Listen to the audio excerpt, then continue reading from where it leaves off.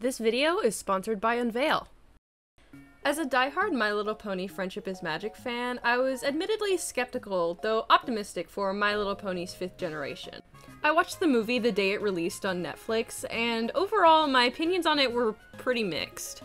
I liked the new settings that we were introduced to, like Maritime Bay and Zephyr Heights, but the new characters are a different story. I was either completely indifferent about them or they got on my nerves. Some of them were clearly either a fusion of the character traits that made the main 6 from G4 interesting, or just main 6 knockoffs entirely. On top of that, they commit the most atrocious character design sin, being absolutely boring.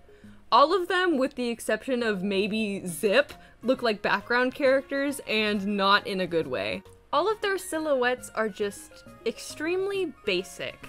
And I also feel like they could have pushed the color combinations further, but I'll talk about that specifically when we get into the redesigns. So let's hit them with the main characterification beam.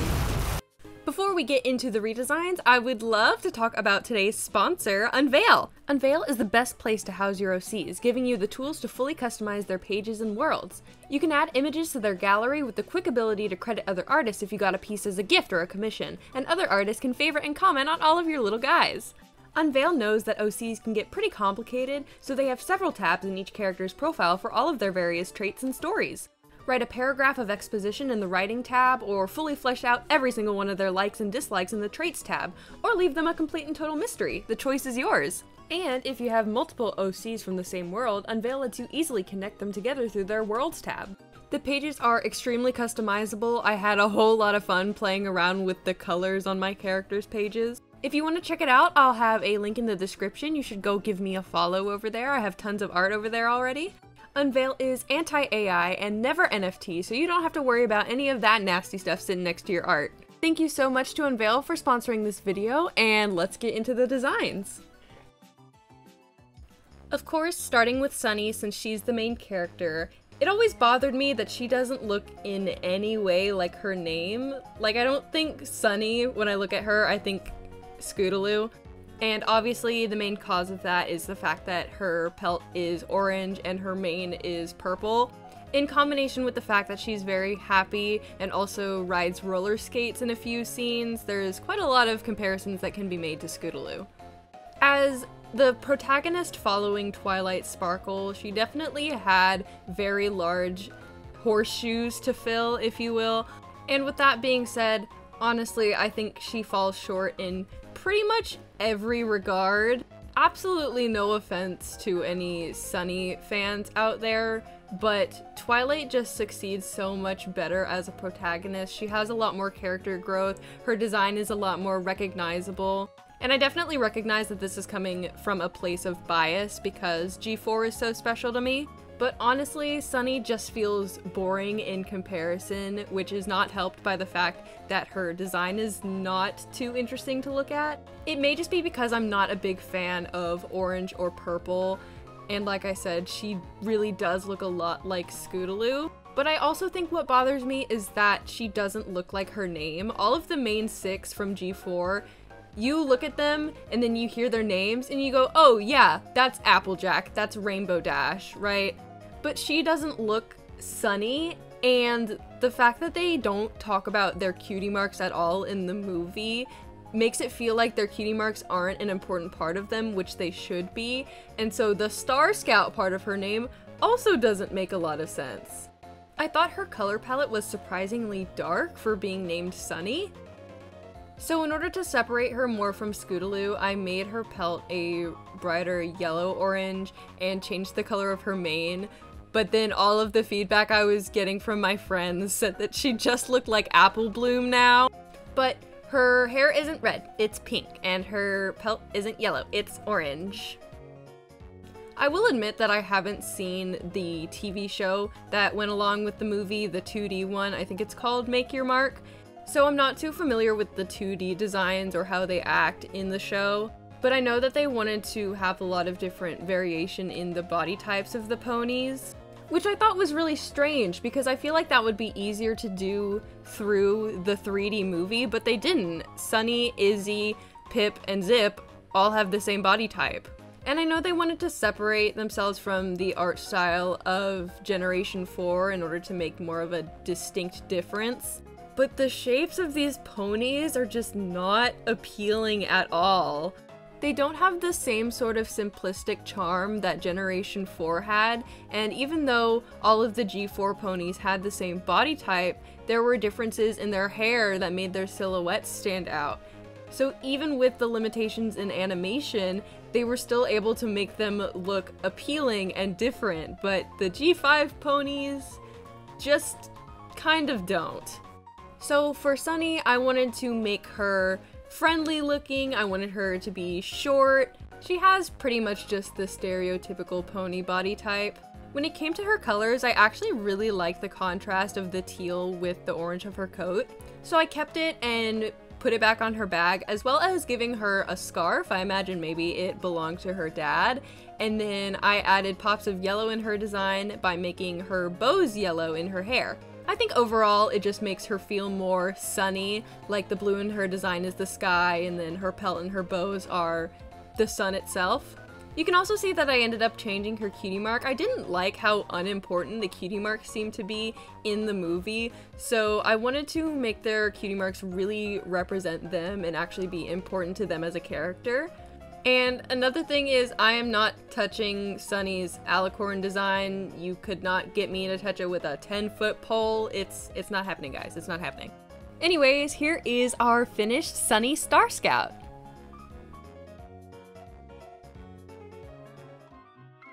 Now, Izzy's redesign is probably where I'm gonna lose a few people. I don't know if Izzy is like a fan favorite or anything. I don't know if any of them are fan favorites. I haven't seen a lot of people talking about G5. But I don't know if editing Izzy's design to the extent that I did is going to be considered like sacrilegious or something. But I just need you to trust me on this, okay? Trust the process, guys. Where there was nothing wrong, to me at least, with Sunny's personality and my main gripes came with her design, it's actually the opposite for me with Izzy. While I'm not the biggest fan of the blue and the purple that they chose for their design, I did think she was really cute when the movie first came out. But now that like 2 or 3 years has passed and the 2D show has come out, I'm sorry guys, I'm bored. I'm bored. She is very obviously a Pinkie Pie clone trying to capture the same charm and energy that Pinkie Pie had, with her being quirky and fun and bubbly. I don't know, guys, I don't know. Not saying that characters are not allowed to be quirky and fun and bubbly after Pinkie Pie, but y'all are seeing the comparison that I'm making, right? And with her special talent being like crafts and stuff, she just kind of feels like a fusion of Rarity and Pinkie Pie, and I don't know how I feel about that. So the first thing that I wanted to change about her was her personality, and then I knew her design would come after that.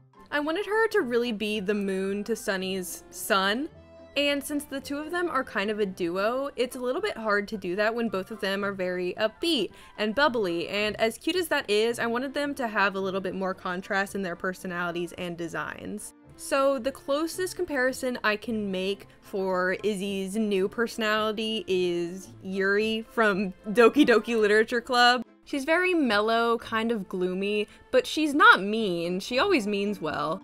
She's a little bit shy and kind of awkward, but the one thing that she truly stands out in is her crafts and her art. Izzy does pretty much any arts and crafts type hobby that you can think of. She has a Michael's Rewards card. For my international viewers, Michael's is a very popular chain of arts and crafts stores in North America. Her house is an absolute mess. She owns several sewing machines. There is tons of paper everywhere. She has fabric scraps everywhere. Every single piece of furniture in her house is handmade or hoof-made. And because the unicorns have lost their magic, spoilers for the movie, by the way, but the unicorns have lost their magic and the Pegasi have lost their ability to fly. But because she doesn't have magic, she does have to make things by hoof, and she's quite good at it. So much so that she probably doesn't use her magic a whole lot even when she does get it back. And so I think that would be really interesting, a unicorn who doesn't like to use magic. Anyways, back to her design. You can see that I gave her a lot of accessories, her hair is tied up. She's probably one of the designs that I changed the most. but I really wanted to make her a unique and interesting character, not just, you know, a Pinkie Pie clone. I think she still gets excited when it has anything to do with her passion. Like, she gets way into arts and crafts. She does not play around with her adult coloring books. I thought it would be really cute if her and Sunny had similar accessories. So Izzy also has a bow, and then she has a little scarf around her neck, and she also still has her bracelets. I think, you know, she made them herself. I think what they tried to do with her color palette was really interesting. With fun and bright and bubbly characters, you normally see a brighter, warmer color palette. So I think it's really interesting they went with the combination that they did. That being said, I don't know if it works particularly well. I think it is quite jarring to see such a bright and fun character have such a dark, dim color palette. Her colors are more saturated in the movie, but in the show, they are kind of gray. They shifted the blue of her hair more towards purple, probably to make them fit in together, but I really like the blue that they used for her hair. So I kept the original vibrant blue and then just made her coat more of like a dull blue, gray, purple. I knew she wouldn't be recognizable at all if I didn't keep her coat at least a little bit purple. I changed her cutie mark quite a bit. I thought the original was cute, but like I said, it just didn't fit with her too well. So I gave her a moon and star pin cushion. I thought it was so cute. And that makes it a direct opposite to Sunny's cutie mark, which I also think is really cute. And here is our finished Izzy moonbow. I would have loved to do all 5 in one video, but I just didn't have the time to. I'm working on a really big project behind the scenes that I hope to show y'all soon, so my videos might be kind of shorter for the next few months or so. I've already started working on Zip and Pip's redesigns. I don't know about Hitch, I don't know what I'm gonna do with him.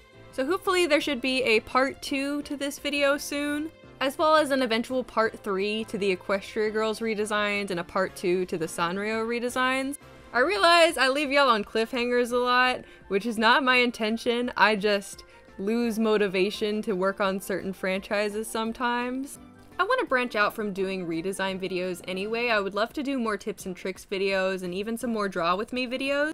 But as always, let me know what you want to see in the comments, what characters you want to see me redesign, what videos you'd like me to make, if there's any specific area of art advice you'd like me to make a video on. If you want to see what I'm working on, make sure to go check out my Instagram and my Twitter, or if you want exclusive content, check out my Patreon. I have 4 tiers, $2, $5, $7, and $10. $2 will get you scrap video content, $5 will get you exclusive sketches, $7 will get you a role in my Discord server, exclusive videos, and exclusive full pieces, and $10 will get your name read at the end of my videos.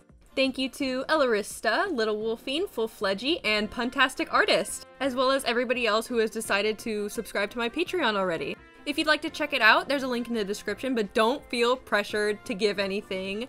Just you watching my videos already helps me out more than you could ever know.